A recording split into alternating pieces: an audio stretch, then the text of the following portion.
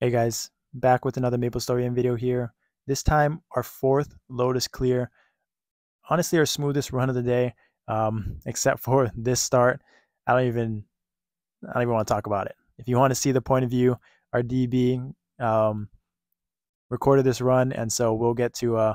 I'll post it in the description below. You can see how and give him a hard time about that death because, yeah, you wonder why Lotus is still stressful even after all these months and clears and successes. It's because of that. Stuff like that just tilter for sure. But nah, it was actually a good laugh afterwards, of course, after we cleared it.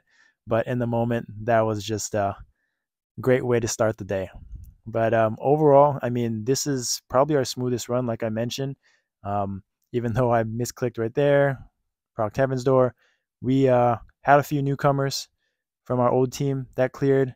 Everyone just wants to use us for our clears and then leave and ditch us after one time. So two new first timers, Copy and Ethereus, thank you for coming and showing up. Hopefully we'll see you guys next week. But we also had our top Nightwalker there to carry us as well. So we had a few newcomers and they handled phase one, phase two, phase three amazingly, especially for their first, clear overall. So you can see about 2 minutes in, we're doing really well with time and DPS. I think we have some pretty good threat RNG, but our DPS overall, people are just doing a lot more damage, hanging in there, um, you know, doing their part, and it's exciting to see that every run people are just getting better and better. Even the newcomers are stepping up and doing their thing. So we're about 3 minutes, almost 3 minutes in, getting up to benediction again. We had some, 7 lives left still. So going to phase three, this is our best, going to be our best run death wise. Going into phase two, we're going to end up with only 5 left. And I died right there, right before benediction came up. Literally popped right as I died. So unfortunate timing for me, but just got rezzed back up, not an issue. And we're just standing there and DPSing. And so we're going to clear phase one here pretty soon with about 3:45 left, I'm pretty sure. So great job by the team being able to DPS right here and just finish it off even while Threaten was not up just until now. So there we are, clearing phase one, moving on to phase two with good time left, about 6 minutes left. And that's about right on par with where we normally are. And phase two was a breeze for us, as long as we hit Threaten, shouldn't be an issue. And this was actually the first run that I switched to physical damage percent blue jewels to test it out, and I could really feel the difference compared to EXP. Just the knockback effect in phase two and phase three, just it's kind of AIDS, kind of irritating. So I definitely wanted to see the difference, but I think EXP jewels are the play for phase two and phase three for that knockback resistance for me personally. Now moving on to phase three, little over 5 minutes left, 5 lives, looking really, really good. I didn't think we were going to have any issues or stresses in phase three, and it actually ended up being a lot closer than I thought. We had a few platform phases that we were able to just stun right through and skip altogether.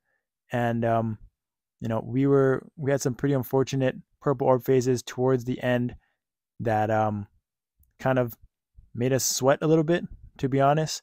But you see right there, I stunned our platform phase, just moving on, DPSing. Our cooldowns are going to come back up in a little bit with Echo and Benediction. And so here it is, right here. Yep. So now we're all just DPSing, just trying to fight for, podium, first page, whatever it is. Top 2 are kind of far away, but the top 3 are pretty consistently up there. And so me personally, I'm trying to get to just trying to DPS as much as I can. Again, getting knocked back was a pain, but it is what it is, and fun to see in real time, kind of the DPS meters as we all jockey for position and people try to come up into, new ranking, new levels on the chart. So about 3 minutes left, looking good, right? We have about 50%, looking like it's going to be another PR around 9-minute fight.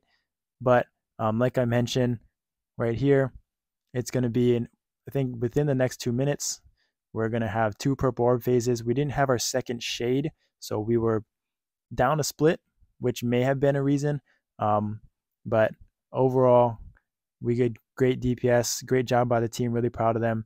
We're still hanging on to those 5 death count lives left. We didn't have too many single deaths overall, so we were all able to maximize our DPS, keep that uptime, and kind of this 2-minute mark left here is when we looking good, past the letter B in Berserk Lotus, feeling like we're going to have a good time clearing about a minute, and then purple orb phase comes up.